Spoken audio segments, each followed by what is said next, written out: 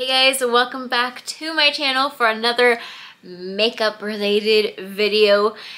Today we are doing the intro for Deca Panning 2024. I am so excited for this. This is my second year doing this, but this is the fourth year of this project pan going, and I'm so excited to share with you a little bit more about what it is. For those of you who are new here, have never heard of Deca Panning, I'm hopefully going to explain it well for you, and if not, there are other intro videos that might give you a better understanding of it as well. I also have all of last year's project of my videos and all of my updates in a playlist. I will link that as well. So if you want to catch up while you wait for the next update, that is also open to you. So very quickly, first, hello. Welcome to my channel. If you are brand new, I'm so glad to have you here with us today. Leave me a comment, say hello. I love catching up with everybody in the comments. And if you are returning, thank you, thank you, thank you. I appreciate you so much. So today, because this is an intro again, I am going to be referencing some notes on my phone a couple times here and there, just to make sure I don't miss anything. But I'm also going to try to keep this kind of shorter because we want to get to the really fun part, which is actually playing the game. So if you know what Project Pan is, Project Pans are basically a way to use up the products you already have in your collections. It is meant to encourage you to maybe hit pan, which means hit the bottom of something, or to maybe start using something that you've been afraid to use. Basically just meant to help encourage you to use the stuff you already own. And that's why I love Project Pans, because as much as I love buying new makeup and I'm always wanting more, I also firmly believe that we need to be using the products we already have before we bring in much more. Okay, so that's why I love these. And then this particular Project Pan is run much different from any other Project Pan I've seen out there, okay? So this one is a mixture of a game board and a Project Pan. And this was created by Emily from Emily and Max, and she created this, and I believe she created this 4 years ago. Like I said, this is my second time doing this. She was inspired to do this by Books with Maddie, which I believe is one of our friends who has a book YouTube. All of that information will be down below. Like I said, she was inspired by that, but she got permission to use kind of that same layout, but tweak it for makeup related stuff. So the basics for this project are you're going to need a full deck of cards with one joker. I do know some people who have in the past used 2 jokers and it didn't go so well. You're welcome to use 2 jokers if you'd like, but if you get them both pulled, that might not be very fun for you. But it's completely up to you. But generally, you're going to use a full deck with 1 joker in it. I have my Mickey Mouse deck. I absolutely love Disney, and especially Mickey Mouse and like the classic Mickey, and this deck I found mid-year last year and I'm so excited. I love using this thing. This runs from January 20th through December 20th. So there's a whole month off for the holidays and to give you a break. If you would like to follow along and do this with me, you can. You can do this as a YouTuber. If you want to do that, leave a comment down below and I will make sure you get the right information to be able to add it to the correct groups to stay on top of everything. You can also follow along as an Instagrammer and just post pictures of your progress, or you can just follow along for the fun of it and just post your updates and what cards you draw in the comment below. I'd love to follow you along if you're doing that. Even if you're a YouTuber or Instagram, however you're doing it, I'd love to follow you along on that. You will start with 5 products, unless you get a special card that adds in more, but generally you will start with 5 products. Updates which means new cards drawn will be every month on the 20th. Every month, Emily shuffles the number game board, and I'll explain that in a minute. And the cards that are pulled every month are put back into the deck and could possibly be picked again next month, but they could possibly be a different prompt. You may get repeat prompts because the prompts do switch every time. So what was a prompt pulled for a 3 of diamonds this month might be the same prompt pulled as a 5 of diamonds next month. Just kind of depends. So Emily has created an amazing document online for all of us to access where she updates all of the things all the time, and she has a cheat sheet of how to interpret the prompts. For the most part, they're pretty straightforward. Sometimes there's some that we look a little deeper in, and sometimes there's some that we have to fudge a little bit based on what works for our collections. So let's look at the game board. So I'm gonna split this up into 2, but this is the first look at the whole game board. You can see that there are the face cards are separate from the rest of the cards. And so I'm gonna dig in a little bit deeper and explain how this works. So, face cards. We have the red, it's split up based on the reds, the blacks, and then the ace, jack, king, queen within that. So this section does not change month to month. This section stays the same. So these prompts will always be the same. And then there's also the Joker on there. Again, that one also stays the same. So the Joker. The Joker card is something that you can either pick right at the start, right now, or you can pick it later on. I think it's better to pick it now. Here's why. The Joker card is supposed to be something that either you really don't want to pan because it has sentimental value to you and you don't want it to be gone. Or something that's very difficult for you to use because you just don't like using that type of product that much, or it's harder for you to use, but yet you still keep it in your collection. Or maybe it's a color that you love, but you can't figure out how to use very well. You know, it's a super challenge card is the way I see it. So I like to pick at the start of the year what that product is gonna be so that when I roll that in, I already know and I don't have to go think, and it feels less like I'm cheating if I'm picking later on.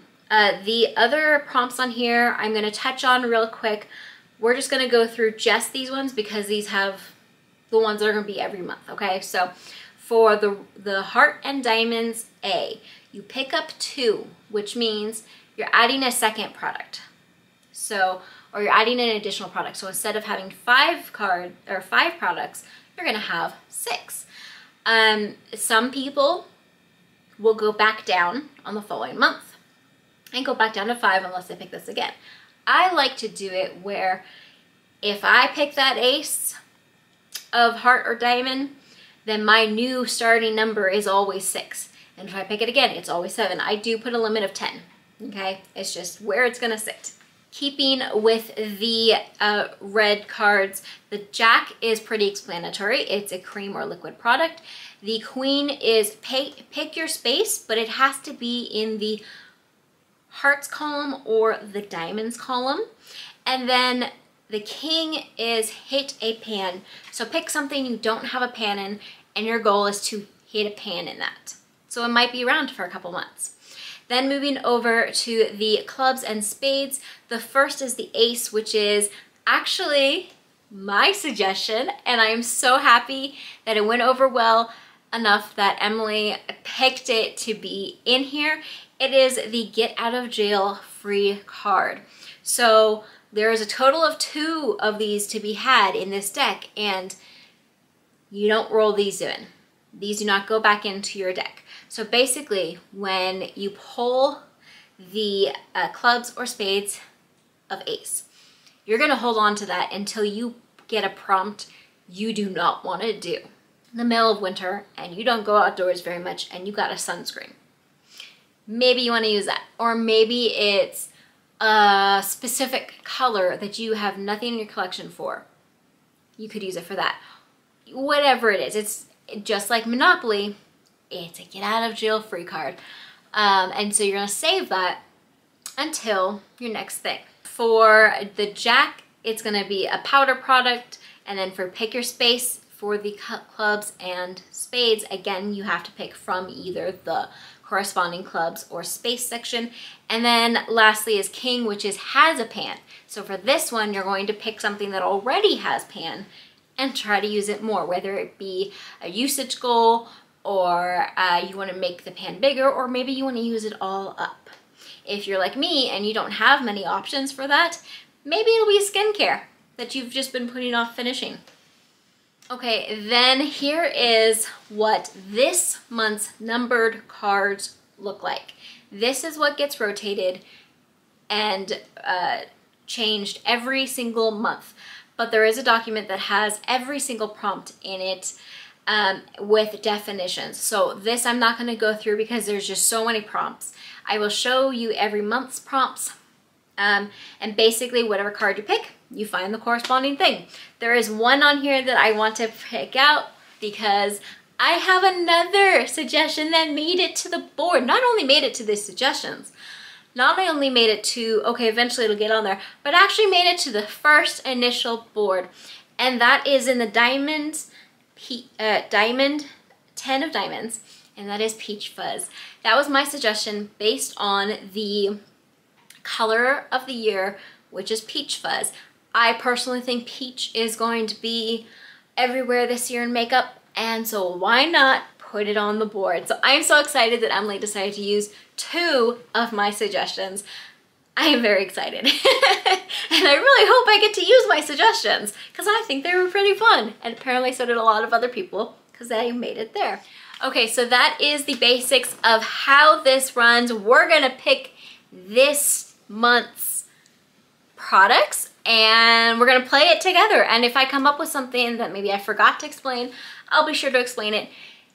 The updates every month will have a very small intro, like 2 to 3 minutes, not even.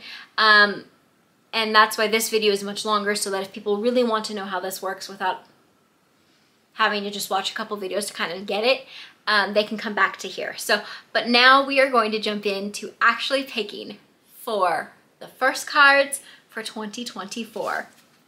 All right, I've got my deck and I've already made it so that I only have the 1 joker in here. So I'm gonna go ahead and shuffle these up. And if you are new and if you have never seen my videos, this is how I shuffle. It's horrible. I need a shuffling machine. Okay, that is on my wish list. I need a shuffling machine because I am the world's worst shuffler. Everybody has tried to teach me. Since I was a child, I have been trying. Every single person who finds out I don't know how to shuffle has tried to teach me. And I have gotten better over the years. I don't just, you know, fling it all up in the air and pick it all up. Yes, I used to do that when I was a kid, but I don't, I still am not good at it. So I'm going to probably apologize for that during these videos every single time. Every single time. So for usages on this, unless it specifically says a usage, which I don't think there are any, except for like hit pan, it's pretty much up to you. So if you want the goal to roll something, to roll all your cards out every month, you're probably gonna pick goals or usage goals that are much lower. If you want to make so much progress, but you don't really care about rolling in too many cards every month, then you can have higher goals. And then also consider how much you actually wear makeup. If you are somebody who is only wearing makeup maybe 2 to 3 times a week, you're not gonna get through a huge goal. But if you're somebody who wears makeup maybe every day or even 5 days a week, you might hit a better goal. So just keep that in mind when it comes to your usage goals. And that's what I try to keep in mind. Last year I had a couple that were in for way too long. All right, so picking the cards, I'm going to have the game board here so we can find out together what it's gonna be. Let's see. All right.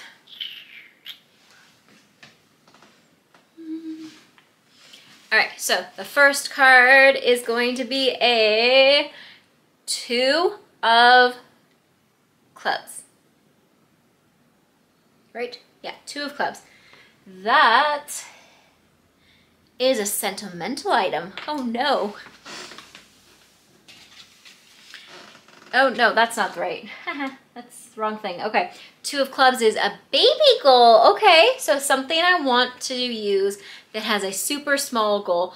For me, depending on the product I use, it might be anywhere from 3 to 5. We'll see.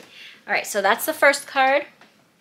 The second card picked is that a joker? No, it's a jack. Wow, it's hard to see. Okay, it's hard to see in this. A jack of hearts, which is, sorry, I'm scrolling back to my thing.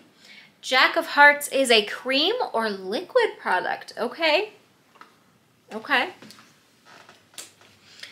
Card number 3. Well, that is going to be a 7 of diamonds. 7 of diamonds.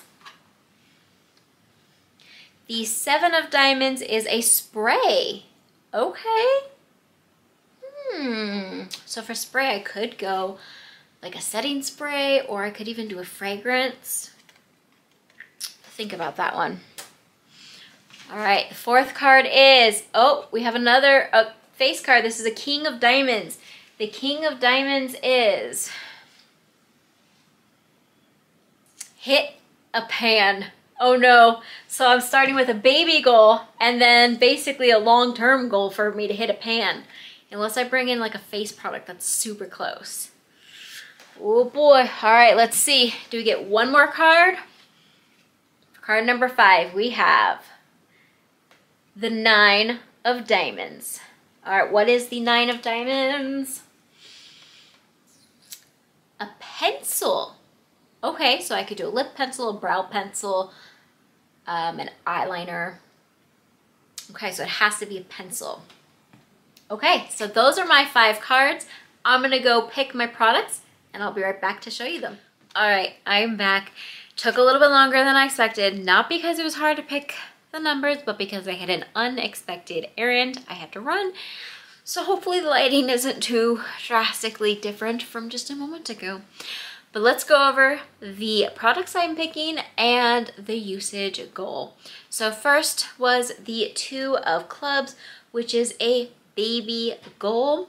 And I'm gonna go ahead and roll in the Purlisse Radiant Glow Illuminating BB Cream with an SPF 30. This is in the shade Fair. I've had this sample size for a while and it actually has had a lot more product in it than I thought. So I'm excited to go ahead and hopefully use this up. For my goal, it is to use this up, which I think is going to be maybe 3. I'm gonna track it and see how much it is, but whatever it is, it will count as a baby goal, no doubt about it, and then I'll be able to roll this out. Then I rolled in the Jack of Hearts, which was a cream or liquid product, and I'm going to be rolling in the Ofra Cosmetics liquid highlighter in Presley. This item I've had for a while, and honestly, I haven't used it all that much because I don't know how to properly use it, and so I want to change that. Now this time of year, I don't really have a lot of events I'm going to or a lot of times where I'm naturally wearing a highlighter, so I'm gonna put this as a goal use of 5 because I don't want to go too high to where I don't get to roll this out next month, because next month also won't have many options of wearing it. So if I put too high, it'll stay in for a couple months. So I'm just gonna do 5 on this one as well. Then I rolled in the 7 of diamonds, and that one is a spray. And for this one, I decided not to do makeup or even fragrance. Instead, I'm doing a hair item. And that is the Not Your Mother's Beach Babe Texturizing Sea Salt Spray. This one I'm going to do a goal usage of 10 because I do want to make some progress in this, because this is something that I don't want to throw away, but I haven't seen from the little bit I've used it any like point in it. And so I want to give it a fair shot. see if it's worth keeping or if I need to just declutter it. Okay, so that is the Sea Salt Spray. If you use one of these, let me know how you prefer to use it because I'm new to this. Then we rolled in the King of Diamonds, which is, so the King of Diamond is Hit a Pan, and I debated. I was originally thinking, well, maybe I'll just bring in a skincare item that I'm kind of close to hitting pan on, but I felt like I wanted something different. So I do not think, to the best of my knowledge, in all of my years of doing makeup, that I have ever hit pan in an eyeshadow product before having to part with it. And I want that to change in 2024. So I'm going to bring in a specific shade from ColourPop's Mega Palette, Bare Necessities. Guys, this palette I dig into constantly, and I'm shocked I don't have pans. This thing is gonna be a shock of a mess, okay? It just is. I've tried cleaning it. It doesn't stay clean. Like even the outside, it's a mess. And it's not because things are falling out. Like, it's not because of anything wrong with the palette. It's because of how much I use this. It's so messy, but it's such a pretty palette and I'm able to use this so often. I'm gonna roll in specifically though, the shade All For You, which is this shade right here. And hopefully you can see there's already a dip, pretty good dip. I almost picked this one because it's a more spread out dip, but this color I can use with so many different color looks versus this one I feel like I'm a little bit more limited on. So this one, it does not have pan yet, but it has a really big dip right there. And I'm gonna keep working at it. And my goal is, of course, to hit pan. So this one will probably be in for a while. If I do accidentally hit pan in the tabloid one before the All For You, then I will also count that. But I'm not going to be focusing on that one, so that probably won't happen. But that one is going to be in for quite a few months because I'm going to keep it in until I hit pan. We'll see how long that takes. The last card drawn was the Nine of Diamonds, and that one's a pencil. For this one, I decided to go with a lip pencil that I have yet to open because it's one that I've been meaning to open and have kind of forgotten about time and time again, and I want to open it and use it. So this is from Ofra Cosmetics. This is the lip liner in Chestnut. And actually, let's just go ahead and open it together and swatch it so we can see what it looks like.